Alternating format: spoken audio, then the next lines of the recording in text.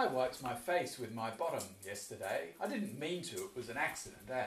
I don't want to spend my life in the supermarket aisle making sure there's not microbead laced dolphin brains basted in palm oil in my slave plantation chop. But instead of saying, hooray, Moses says, no way, God, what are you talking about? What are you thinking? And starts arguing with God and saves all the Jewish people. So what kind of leader would you rather be following? This guy, who is happy to float away and leave you behind, or this guy who fights hard to make sure that everybody is saved? And which of these two leaders do you think is more like Jesus?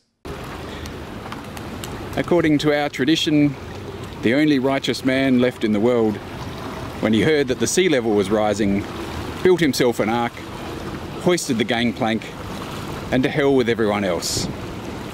Hard to imagine that kind of attitude, isn't it? So Jesus' spirituality was nurtured by the outdoors, as well as being nurtured by the scriptures and the temple.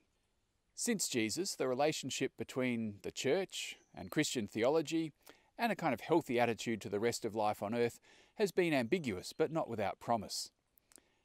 Now, of course, the ecological version of the prodigal son story has one key difference from Jesus' version. The elder brothers, and those prodigals who have returned home already, can't be limited to the resentful passivity of the elder brother in Jesus' story.